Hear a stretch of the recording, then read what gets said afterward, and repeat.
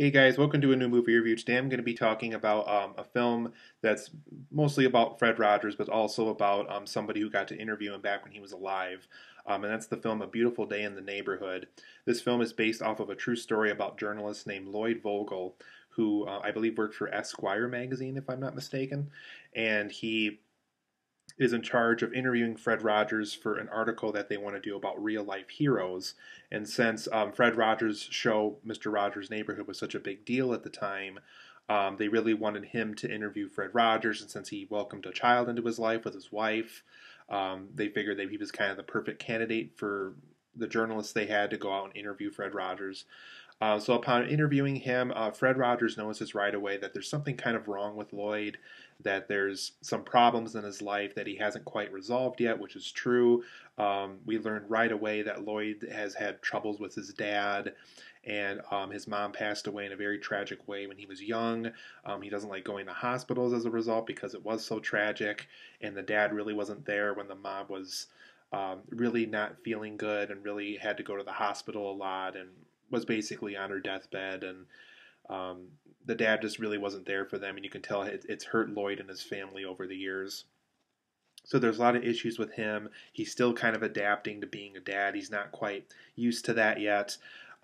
He's kind of gets short with people. He kind of has to have his way with things, and so there's just a lot of issues he has that Fred Rogers notices right away about him. So throughout the course of the film, not only is Lloyd learning about Fred Rogers, learning about kind of his special techniques that he has that kind of relaxes people and teaches them to be more positive with things. And, obviously, with Fred Rogers being a person himself, he even admits right away to Lloyd that there's things about him becoming a father and things like that weren't perfect either. And he really didn't kind of put his kids in the spotlight or on his show just because he wanted them to live their lives. And the Mr. Rogers show was kind of his thing, and he didn't want to have to force his kids into it and stuff like that. So there's a lot of interesting things that happen in this movie, but for the most part, it's about Lloyd Vogel and Fred Rogers kind of learning from each other, uh, about Lloyd Vogel kind of living his life to the fullest thanks to Fred Rogers and kind of getting his life back on track and things like that. So throughout the course of this film, that's really what it's about, is this friendship between Lloyd Vogel and Fred Rogers and kind of how that has impacted and inspired each other over the course of each other's lives. So overall, guys, I like this film a lot. I think this is a wonderful movie. For those who ever got around to seeing "Won't You Be My Neighbor," the documentary about Fred Rogers, which I think was 1 or 2 years ago, I think, or 1 year ago, I want to say, but I actually think this film is better than that movie. I really liked "Won't You Be My Neighbor." I thought it's a great documentary about Fred Rogers and his impact on society, and how there was things on his show that he covered that were very um, that you would never see on a kid's show ever covered. Like you would never see suicide or racism or any of that kind of stuff covered on his show, and how he did it in a very brave, appropriate manner and things like that. But I think this film in particular, I think this film shows the impact on Fred Rogers, just how meeting him alone is just it's so different. It's just so unique and special and happy and optimistic. And he really was the one and only kind of person in this of this kind. He really was kind of the only person who had this kind of power on people and things like that. And so I think this film displays this beautifully. So let's go over the why the positives and negatives of this film for me are definitely more so positive than more so negative. So for my positives of this movie, though, I like how this film plays out like an episode of Mr. Rogers' Neighborhood. It's even structured like one. We get to see the classic intro right away in the movie. It even feels like an episode of his show. It's even kind of filmed with 90s cameras and filters to make it look like we're watching something out of like the early 90s or late 80s or something like that. He teaches us lessons. He introduces Lloyd Vogel in a way that he probably would have on his show and things like that. So I like how it's structured like that, and I also like all the transitions that they use in this movie. It's definitely the most unique use of transitions. It's not just a person getting into a car driving to a different city. They really do make it look like you're watching an episode of Mr. Rogers' Neighborhood, of a little car driving through a street or driving to a funeral or driving to or getting on a plane somewhere, and the plane makes noises as it goes up and things like that. So they really made it feel like you're watching an episode of Mr. Rogers' Neighborhood. So we really got to give credit to Morel Heller, who directed this movie. She really made this film feel like an episode of Mr. Rogers' Neighborhood, and I think that's a very interesting fun and appropriate way to make a movie about Fred Rogers also. I also like the film's color palette. Like I said, it's a very bright, colorful movie. When you're on the set of the Mr. Rogers Neighborhood show, his sweater stands out, his red sweater. The light blue color on the wall stands out. Um, the drapes on the windows and all that. It basically looks like you're watching an episode of Mr. Rogers' Neighborhood. And throughout this movie, they definitely keep a colorful color palette. And even when the film kind of goes in darker places, the color palette still kind of displays those darker moments in interesting ways too. So I like the color palette choices that they use in this movie. But going into Morel Heller again, I think she was the perfect choice to direct this movie. You can definitely tell she loved the Mr. Rogers Neighborhood show, just loved the impact Fred Rogers had on people. I think I'll get to this compliment here in a minute, but you could definitely tell she liked how the story focused on a broken character with Lloyd Vogel.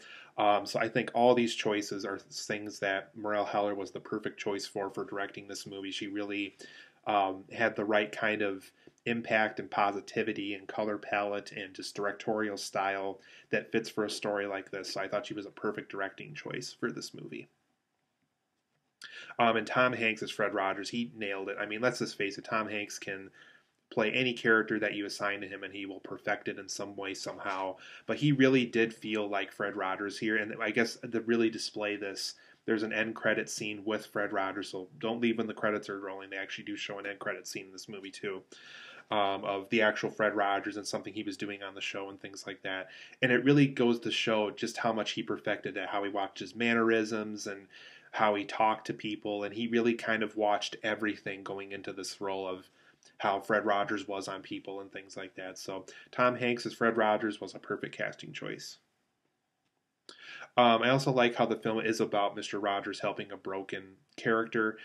There is some complaints already about, oh, the film's hard to follow because we're centering around this guy we're not supposed to like, and he's just not likable and things like that. But I actually will defend Morel Heller's choice and just the overall article that this movie was centered on, that really was written for Esquire. I think if they made this movie about a character who was never broken, who was a perfect person that Mr. Rogers was helping, it wouldn't have been for a very interesting movie because there wouldn't be a lot of obstacles to get over really. So I like how this film really is about Mr. Rogers helping a broken person get over a problem, because if it was about somebody who wasn't broken, it wouldn't be as interesting of a film. And I do like how I mentioned earlier with the color palette. This film's also made with 90s TV cameras, so there's a lot of shots here where it looks like you're watching, like you're in a TV studio somewhere watching a 90s show being filmed. So they make it look like you're watching something out of the 90s and things like that. So I like the choices of camera uses in this movie and the actual cameras that they filmed with. So I liked all those choices they made over the course of this movie. For my negatives, though, of Beautiful Day in the Neighborhood, I felt personally that some of the darker moments in the movie, because like I said, it does cover some darker things like child abuse and this father being drunk and this father cheating on the wife and things like that Lloyd went through with his family. But some of the darker moments to me, I felt like they didn't fit the tone of the movie. I felt like when they went dark, they almost went too dark.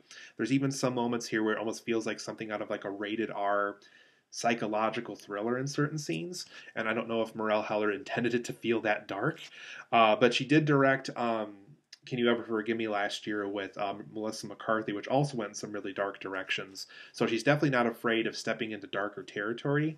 But one thing I thought that kind of interfered a little bit with this movie that worked well in Can You Ever Forgive Me was when the film goes dark, it almost goes too dark and almost kind of ruins the tone of the movie a little bit. So I thought when the film does go in darker places, maybe keep the tone back a little bit more, because this is a PG movie, but when they go into those darker places, it almost feels like an R-rated movie. So I thought some of those darker moments didn't quite fit the tone of this movie overall. Also, the subplot with Chris Cooper playing this like mean dad that Lloyd Vogel had. It's fine if you want to center on it for a little bit, but I felt like the subplot they used in this movie just went on forever and ever and ever and ever. It even got to the point where I had to remind myself I was watching a Fred Rogers movie. So there is a lot of time spent, unfortunately, with Lloyd and the dad kind of coming to terms with each other. Yes, they fight, and yes, they have disagreements that go into dark places and things like that. But I thought that subplot went on for a little bit too long. I think they could have scaled that back a little bit longer and just had more scenes with Fred Rogers and Lloyd kind of working things out and things like that. So the mean dad subplot, I understand why it's there. I personally thought it went on for a little longer than it should have. And overall, I do feel the film would have benefited with more scenes with Fred Rogers because you do have Tom Hanks playing him. You do have excellent scenes where he's teaching Lloyd things, or you see him like working with kids or meeting with people out in public and doing all these things you would love to see Fred Rogers doing back when he was alive and things like that. There's even like a small scene where he's like at a pool, just kind of thinking to himself and praying and things like that.